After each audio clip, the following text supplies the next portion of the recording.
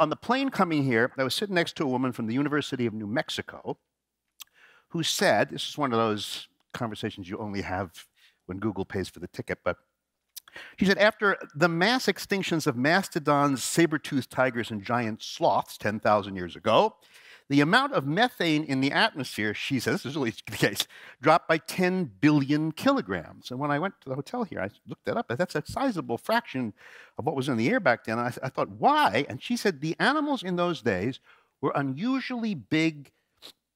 I'm not quite sure how to put this politely.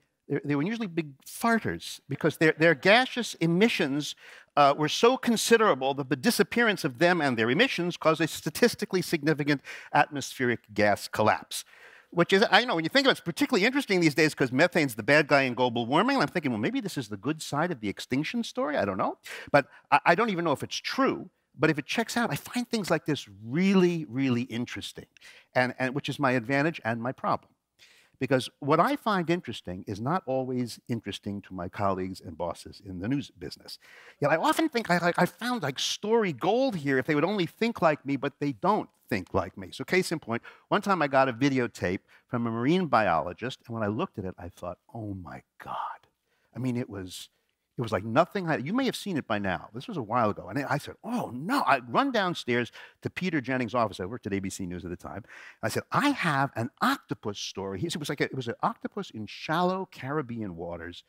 And I said to Peter, this is going to knock your socks off. I mean, so I go to, he has this he had this tape recorder there. And I started to jam, and he said, don't go away. I said, no, I'm not going to go away. You need to see the octopus story. He said, I'm going to stick it in. He said, no. I said, well, why not? He said, well, it may have escaped your notice, but the U.S. Army is now occupying Baghdad, and we've conquered the place. Saddam Hussein and his two sons, Uday, the other one, have gone missing, and we are concentrating on that. I said, for the whole show? You have 18 and a half minutes. You can spare like a couple of minutes for my octopus. Let me just stick it in. She said, no, you can't stick it. I said, come on, I want to stick it. No. He said, all right. This is the situation I'm always in. I said, look, if I made my octopus story about Saddam Hussein, would you run it then? Now he's looking at me. I am not especially proud of what you're about to see.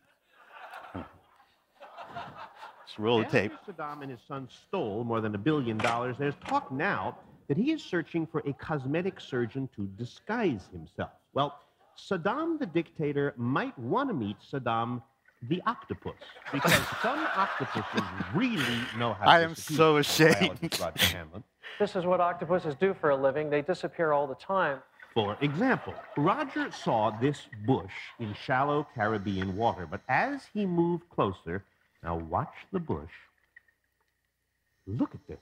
It turns into an octopus. Right? I mean, ink and runs. That's good. This one's one of the best. We got to see this again. Let's go backwards before it ran away to when the octopus was all puffed up to look big and scary. And now, backwards and in slow motion, watch the eyes. You see how the pigment is changing back to a dark algae and rock color? And the skin, if you look, it's beginning to pucker. It becomes more rock-like. This is deliberate. So if they see the algae next to them, they can mimic the algae. Yeah, it's definitely getting lumpier all over. And this is happening. The muscle changes and the color changes. How long in real time? It takes less than a second to make any of these changes. So they can become a rock in less than a second. It's instantaneous. I mean, like, look, I mean, come on, you know? So thank you. And so I asked myself, well, why is this so hard? I don't blame Peter for trying to cover Saddam. Of course he should cover Saddam. But the real problem in the news business, like all mature businesses, is that they found a routine, and it's a deep routine, a way of doing business and a way of seeing the world. So I'll tell you what it's like. On a typical morning, you go to the news meeting, and they go around the room and say, okay, what do you got? And the reporters and the editors, they pitch. So I got the governor's press conference. I got the 3-alarm fire. I got a pennant race. I got a murder. That comes to me and says, I've got the Pleistocene fart story. And, you know, it may not be fair, but the room goes a little quiet, and they give me that look, you know. But I know, just as I knew here, I know what I'm doing, and I know it will be good. And at the morning meeting at 10 o'clock in the morning, when the day is young, your special story is often the favorite, because governors come and go, but a fart collapse is very unusual. You talk about it all day. But here's what happens. Around noon, The governor gives a slightly interesting press conference, and you have to do it because the competitors are going to do it. There's a burglary, you got to do that. There's a fire, you got to do that. There's a tornado warning, you got to do that. And slowly but surely, you watch your precious story drop lower and lower on the sched, the list of stories they're going to do. And by about 3 or 4:30, you hear it go kerplunk, and it drops off the list. We'll do it tomorrow, they say, because after all, it happened 10,000 years ago. And you go, yeah, but then the next day, the same thing happens. So Peter once asked me, like, what do you do here anyway? And I said, well, what you do is this just in. This just happened. He just got elected. He just got shot. I do this always is. Stories that are sitting right in front of us all the time. We don't know about it. And I happen to think that this always is just as interesting as this just in. And I'm convinced, totally convinced, that you can mix science and mystery and complexity into a news show with ease and success, and partly to prove it a bunch of years ago with an amazing partner, Ajay Bumrad, who was recently, by the way, pronounced a genius by the MacArthur Foundation. We created this show called Radio Lab. It's a podcast and radio show. It's gotten really popular. Some of you, okay. And what we do on this show is we try to break or at least experiment with some very basic journalism rules. So normally if a reporter gets a story, what you do is you interview people, you learn what you're doing, you get your research down, you write your copy, you check your facts, and when everything's known and checked and ready, you go on the air and you say, let me tell you what I know. We don't do that. Instead of telling you what we know, we tell people what we don't know.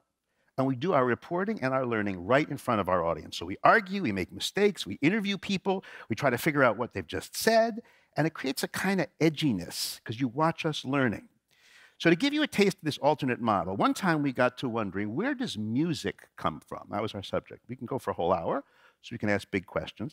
And one of the thoughts was that music may have evolved from speech, from people talking. So to explore the people talking produced music hypothesis, we found a woman who makes tapes of people talking and loops them, people talking and loops them, people talking and loops them, people talking. It just connects them like that. And what you're about to hear is an accident. It's an accident that taught her something, and now you're going to experience that very accident. Here we go. So you put things on loops in order to fine-tune the way the speech sounds. So I had this particular phrase on a loop and forgot about it. What phrase was this? It's a phrase that occurs at the beginning of the CD in which I say, the sounds as they appear to you are not only different from those that are really present, but they sometimes behave so strangely as to seem quite impossible. Now, I had sometimes behave so strangely looped. The sounds as they appear to you are not only different from those that are really present, but they sometimes behave so strangely. Just those few words. Sometimes behave so strangely. And forgot about it. Sometimes behave so strangely. So here's what happened. Diana leaves her studio. She closes the door, goes into the kitchen to make some tea. All the while, this loop is whirring away in the background. As she's sipping her tea, she thinks, is someone singing? Who's singing? I heard what sounded like song in the background. She realized, wait a second. That's not singing, that's me. Talking. That very phrase. So strangely. But at this point, sometimes behave so it strangely. appeared to be sung rather than spoken. So strangely. Sometimes behave so strangely. This is sometimes behave so strangely. Right? Yeah. You still hear the words, but they're sung words rather than spoken words. It's weird. Like, it just switches at a certain point. 3 or 4 repetitions in. Right. It's going, and then pow! It becomes music. And then now none of us can get it out of our head. Like, the whole office is like, sometimes behave so strangely. Sometimes behave so strangely. And you know what? If you do this demo and then you go back to the original sentence, it sounds like, speech to begin with. And when you come to that very phrase, I seem to be bursting into song. The sounds as they appear to you are not only different from those that are really present, but they sometimes behave so strangely as to seem quite impossible. I have to say this can continue for months and months. It's sort of like your brain gets altered for that particular phrase, and it continues to sound like singing for a very, very long time. All right, so here we have just one small indication that music is, well, it behaves very strangely. I mean, think about this. We started with some basic speech. Repeated it a few times. Okay, so the cool thing about doing it that way is the energy comes from hearing the process of discovery. We don't describe it. We let you hear the discovery itself. And ideas, we think, are very explorable in news format, whether they be long or short, or we do both, if you play with the ideas and struggle with them and argue about them. I don't have time to let you hear some of the arguments we get into, but it just also gives you a chance to experiment wildly with format, with how you do the explaining. So one time, we got interested in the autonomic nervous system. This is the system that kicks in when something shocking happens and you have to have an immediate reaction. So it's fight or flight as an example. So when you fight, your muscles tense, your throat gets dry, your heartbeat goes up. You don't control that. It just happens. It happens fast. It's autonomic. But here's our story. We learned that the system works differently in men and women. And it's a really big difference. And in a moment, you'll find it a very familiar difference.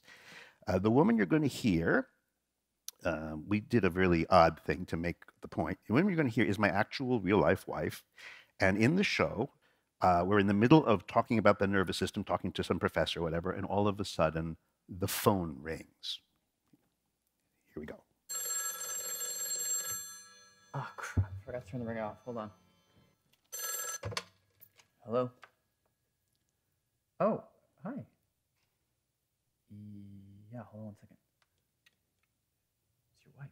Here? Hello? Robert?